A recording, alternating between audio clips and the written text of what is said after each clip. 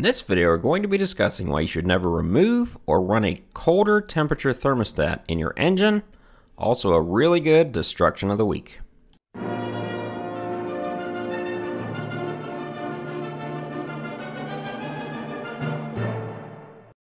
Hey guys, this is Josh with Depth Ape Channel, and in this video, we're going to be discussing a question I get a lot of, especially in the summer, and that is, hey, my engine's overheating. What do you think about, I just take the thermostats out, run with no thermostats, or maybe go from a 190 thermostat down to a 160 degree thermostat?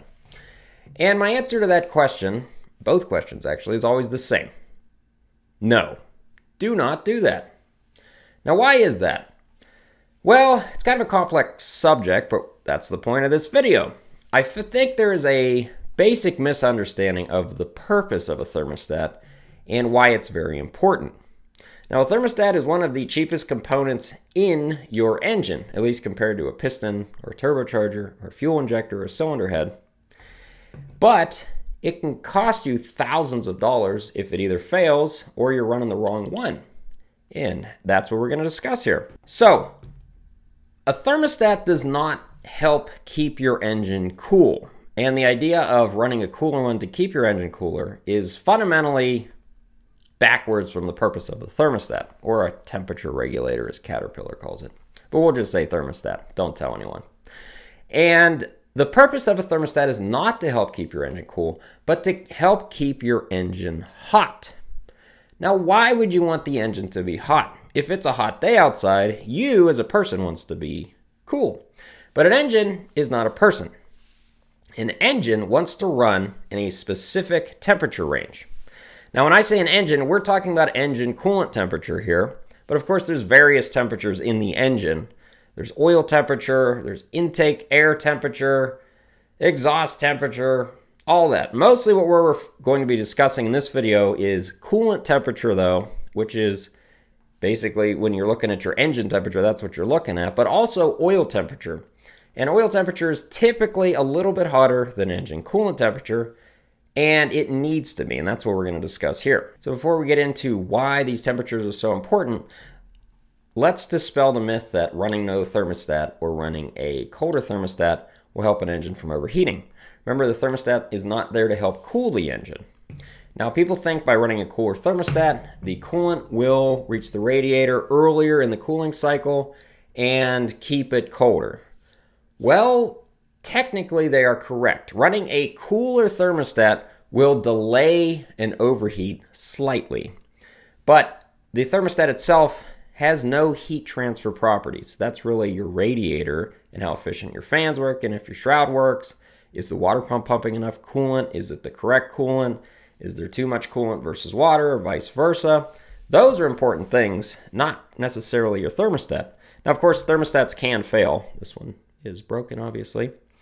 That can cause an overheat, but typically that is not the cause of an overheat.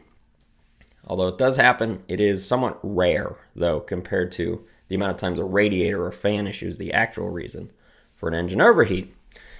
If your engine is overheating, it's because your cooling system is not losing enough heat. By basically just dropping the temperature at which the coolant reaches the radiator, you're not going to prevent an overheat. You're only going to delay it slightly. Now, by running a coolant temperature or a cooler temperature though, or no thermostat at all, you're going to be damaging the engine though in unforeseen ways, which gets us back to discussing the importance of the thermostat and how important it is. It's like we were discussing the importance of the temperature range. Now, what is that temperature range? We're going to be talking about coolant temperature here. That's generally about 200 to 220 degrees Fahrenheit. If you're talking centigrade, it's around 100 centigrade, and that's coolant temperature. Engine oil temperature is always a little bit higher than that. That's usually going to run 210, maybe up to 250 at the higher end of the range, but you don't want to get much past that or the oil can start breaking down. Now, the reason you want that temperature range higher is because the engine is much more efficient at that range. The piston and the cylinder wall are much closer together, but not touching yet. All the parts are at a uniform temperature for the most part, and they're running where they're supposed to. Not only that, the cylinder temperature is going to be slightly elevated, which will help fuel atomize. It'll help not get glazing on the cylinders, which is kind of what you'll get if you run at idle for long amounts of time with a very low temperature engine, very cold engine. But the biggest reason really is the oil temperature. Now remember, the thermostat does not control the oil temperature, it controls the coolant temperature, but the coolant temperature regulates the oil temperature to some extent because most engines have an oil cooler, but not only that, most of the block is cooled by the coolant, which will help reduce the oil temperature in general. Now, why do you want the oil temperature to be slightly higher? Well, you get a lot of combustion, in a running engine, but you get some what they call blow-by, which are fumes that go past the rings and into the crankcase where the oil is. Now, I was reading something earlier today while making this video. For a pound of fuel burn, typically you'll also produce 1 pound of moisture. Now, a lot of that goes out the exhaust, but some gets into the crankcase. Not only that, there's always humidity in the crankcase, and you're going to get byproducts from the combustion cycle that make it their way into the oil as well. Now, the moisture, those volatile byproducts can form acids and other nasty stuff that you don't want in your lubricated parts of the engine, which is basically all the parts of the engine. You just want oil in there. Now, if let's say you're running no thermostat, your coolant temperature is rarely going to be very hot, which means your oil temperature is also going to be very cool. It's going to be below boiling, 212 degrees Fahrenheit. And if it's below that temperature, you're not going to get much vaporization of the moisture that's in the oil out.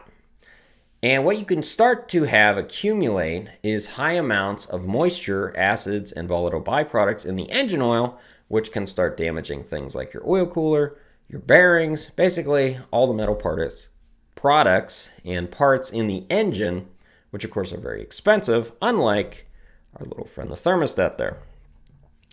So you want your engine to run hot, not too hot obviously. If it starts overheating and it's getting up to 225, 230 degrees, you're going to lose engine parts faster than it will by running it cooler, but running it cooler over long periods of time will also damage the engine. So, run the proper thermostat and make sure you don't overheat it.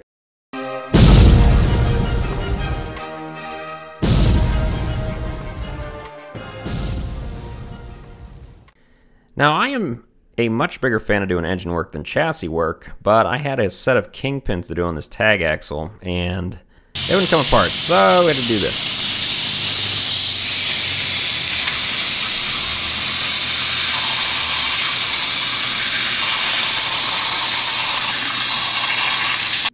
So what we're looking at here, this is with a kingpin there, and this is not me doing this, this is our welder Mike.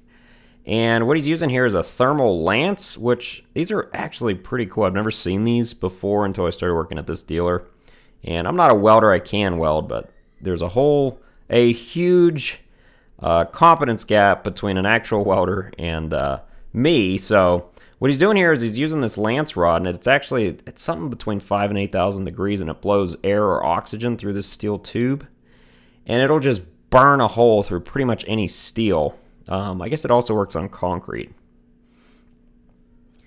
And the reason we're doing this kingpin would not come out. I even broke a sledgehammer trying to get it out. And here's the aftermath. It's a pretty dangerous process. You do not want to be close to that thing. When he's lancing, it throws molten metal everywhere. So here's what the old kingpin on the right looked like after. It actually burned holes through the sides of it, and that is the size of the hole it cut through. Imagine trying to drill this out. It would have taken forever, whereas this took less than a minute. Pretty cool. Hope you enjoyed watching. Thanks for watching.